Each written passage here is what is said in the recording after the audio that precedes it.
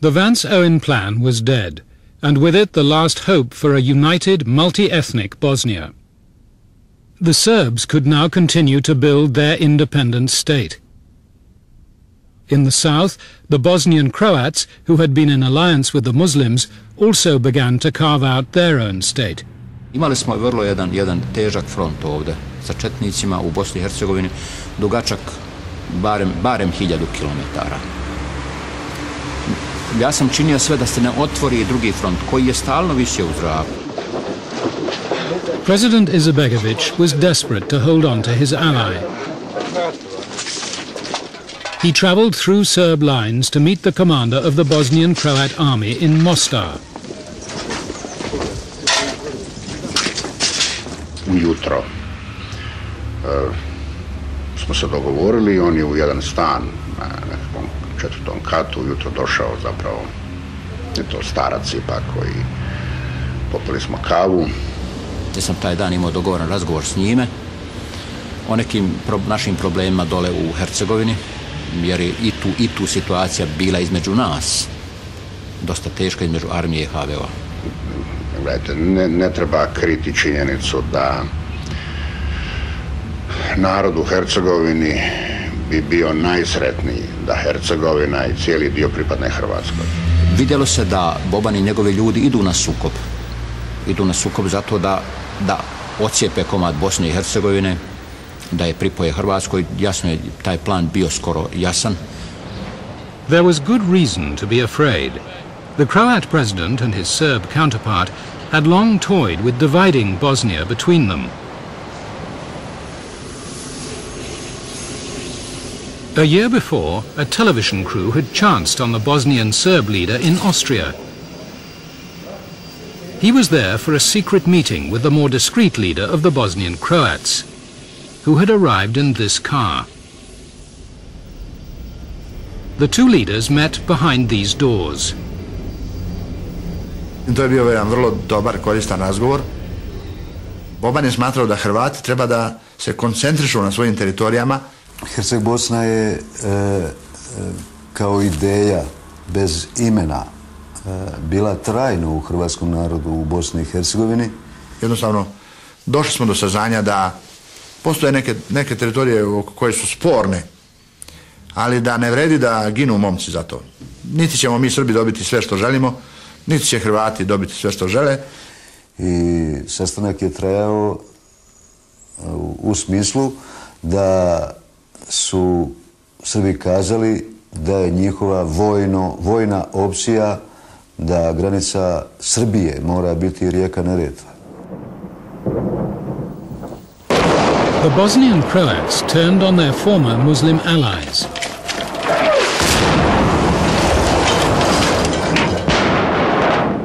The battle was orchestrated by the commander-in-chief of all Croat forces. Ja sam naredio da ne šaljemo hrvatske postrojbe u unutrašnjost Bosne, sve tamo do Dervente, Doboja, radi sprečavanja, nego li da se ograničimo na obranu hrvatskih područja. Muslim villages stood in their way.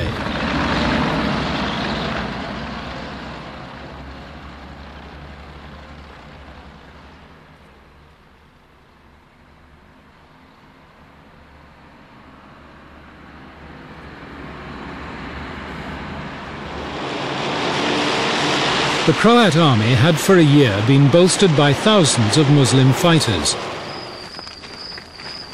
Now the Croats interned their former comrades. Dakle, razoružavanja, kad su logori postali, kad je dakle negdje ljudi trebalo staviti, sjećam se da sam gospodinu Bruni Stojiću, koji je bio ministar obrane, rekao: Bruno, pazite dobro, nemojte raditi nešto čega ćemo se stidjeti.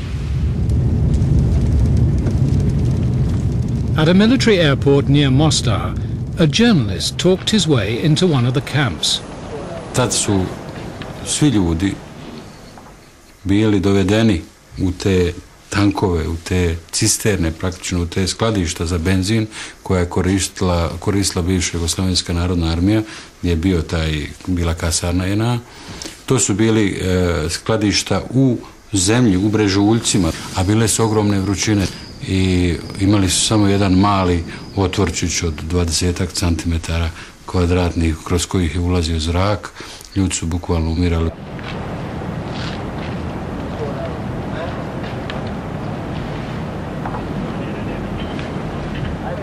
To je jednostavno jedna vrsta ludila i pogreške koja se dogodi kad bude puno naših momaka masakrirano i tako dalje. Uzavre ta krv do granica kad se evo onda ne promišljaju stvari do te mjere da se onda napravi jedan logor kojeg se treba stidjeti kao čovjek i kao Hrvat.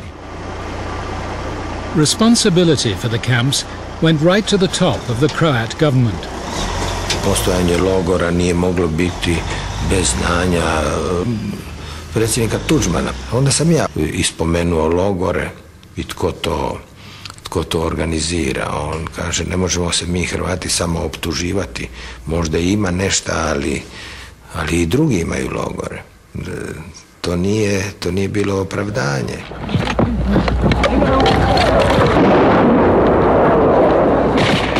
Driven on by the fear of total annihilation, the lightly armed Muslims fought back. The Croat advance was broken.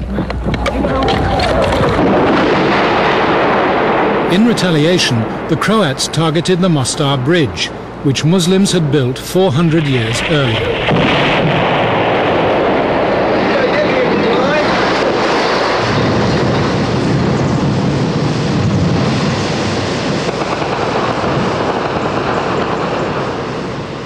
It was 4 years to the day since the Berlin Wall had come down, ushering in the New World Order.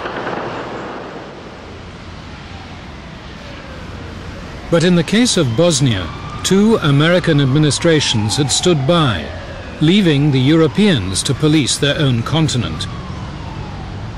There will be no unilateral use of United States force. As we have said before, we are not and we cannot be the world's policeman. The United States is not prepared to put ground troops into Bosnia in order to resolve or impose a solution onto the conflict there. The Americans decided it was time to weigh in. The strategy was to isolate the Serbs by first settling the war between the Muslims and the Croats. If you lined up all of the territorial issues that were on the table, and then you said how many of those would go away if we had a Muslim-Croat federation supported by Croatia, huge portion of them disappeared off the table. The Americans applied some strong-arm tactics. President Tudjman was warned that if he continued his war against the Muslims, Croatia too would face UN sanctions. It would leave Croatia essentially isolated in the Balkans, along with probably Serbia equally isolated. And that didn't seem to be a particularly desirable long-term outcome for a country like Croatia. The Americans knew that Tudjman wanted to take back territories held by the Serbs in Croatia. To do so, he would need American support. President Tudjman risked having no support from the international community in its own efforts to recover the 27% of Croatia that's under Serbian occupation. Tudjman chose the American way. Isto tako bilo mi je jasno da treba spriječiti da na tlu Bosne ne dođe do civilizacijskog sukoba između zapadne civilizacije i islamske civilizacije i zbog toga zapadni svijet je preporučivao nama sporazum sa muslimanima. Within weeks, President Clinton presided over a diplomatic triumph. The presidents of Croatia and Bosnia signed an alliance to end one of Bosnia's wars.